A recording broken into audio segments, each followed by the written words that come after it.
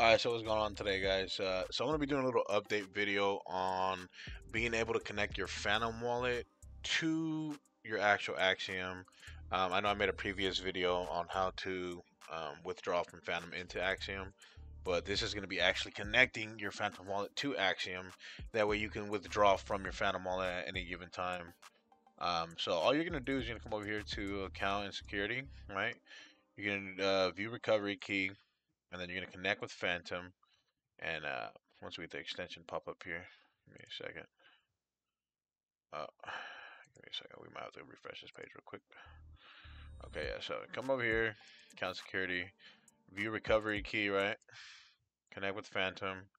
You sign into Phantom, and then it's gonna give you a recovery key, and then the recovery key that you get, you're gonna put it actually into your Phantom, your second wallet. You're gonna make a second wallet on Phantom, and then now whatever money you have up here, it's gonna be now connected to your Phantom.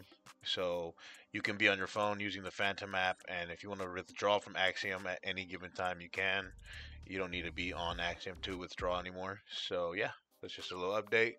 I'll see you guys in the next one.